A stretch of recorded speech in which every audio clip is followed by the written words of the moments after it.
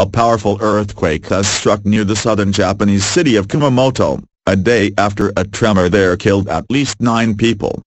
The magnitude 7.1 quake at a depth of 10 kilometers, 6 miles, hit at 1:25 on Saturday, 15:25 GMT on Friday.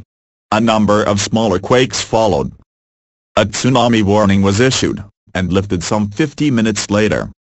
Japan is regularly hit by earthquakes, but stringent building codes mean that they rarely cause significant damage. There are fears that a number of people may be trapped in collapsed buildings after the new earthquake, in the Kyushu region of southwestern Japan, says the BBC's Rupert. Wingfield-Hayes in Tokyo. It is difficult to tell which of the buildings were damaged in which earthquake, our correspondent says, adding that a wider area has been hit. Thursday's magnitude 6.2 quake caused shaking at some places as intense as the huge earthquake that hit the country in 2011, Japan's seismology office said. That quake sparked a huge tsunami and nuclear meltdown at a power plant in Fukushima.